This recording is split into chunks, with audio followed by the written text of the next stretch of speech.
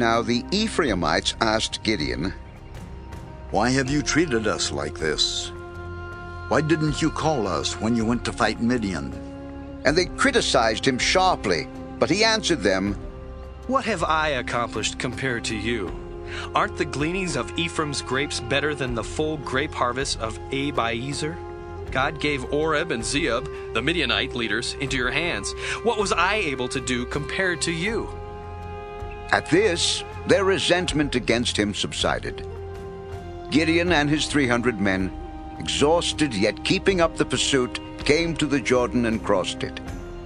He said to the men of Sukkoth, Give my troops some bread. They are worn out, and I am still pursuing Zebah and Zalmunna, the kings of Midian. But the officials of Sukkoth said, Do you already have the hands of Zebah and Zalmunna in your possession? Why should we give bread to your troops? Then Gideon replied, Just for that, when the Lord has given Zebah and Zalmunna into my hand, I will tear your flesh with desert thorns and briars. From there he went up to Peniel and made the same request of them. But they answered as the men of Sukkoth had. So he said to the men of Peniel, When I return in triumph, I will tear down this tower. Now Zebah and Zalmunna were in Karkor with a force of about 15,000 men, all that were left of the armies of the eastern peoples. 120,000 swordsmen had fallen. Gideon went up by the route of the nomads east of Nobah and Jogbehah and fell upon the unsuspecting army. Zebah and Zalmunna, the two kings of Midian, fled. But he pursued them and captured them, routing their entire army. Gideon, son of Joash, then returned from the battle by the pass of Heres. He caught a young man of Sukkoth and questioned him. And the young man wrote down for him the names of the 77 officials of Sukkoth, the elders of the town. Then Gideon came and said to the men of Sukkoth, Here are Zebah and Zalmunna, about whom you taunted me by saying, Do you already have the hands of Zebah and Zalmunna in your possession?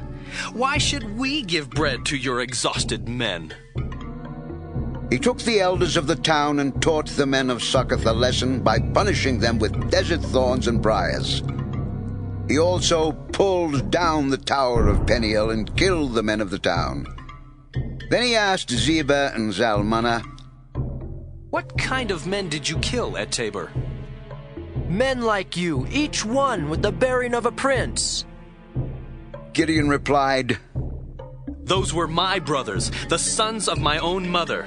As surely as the Lord lives, if you had spared their lives, I would not kill you.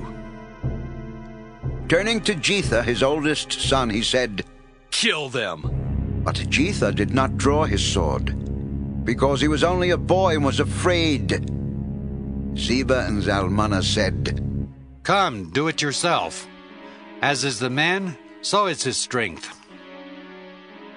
So Gideon stepped forward and killed them, and took the ornaments off their camels' necks.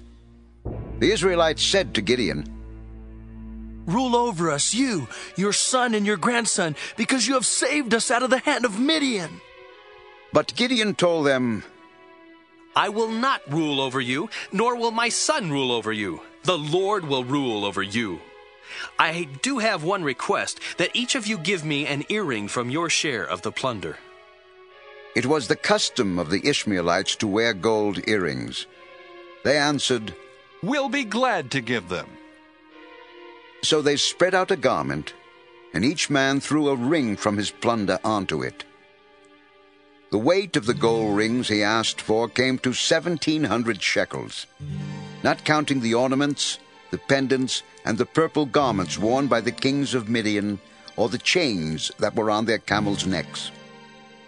Gideon made the gold into an ephod, which he placed in Ophrah, his town.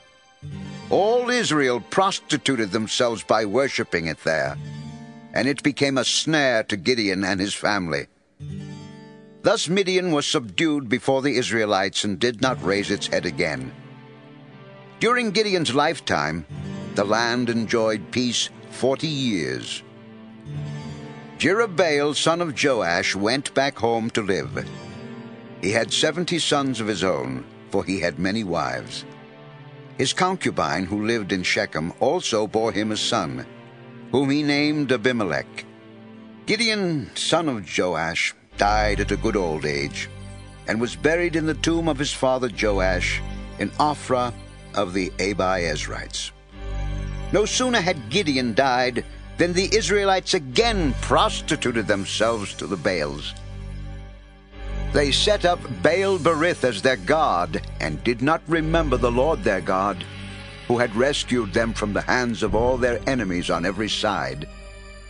They also failed to show kindness to the family of Jerub-Baal, that is Gideon, for all the good things he had done for them.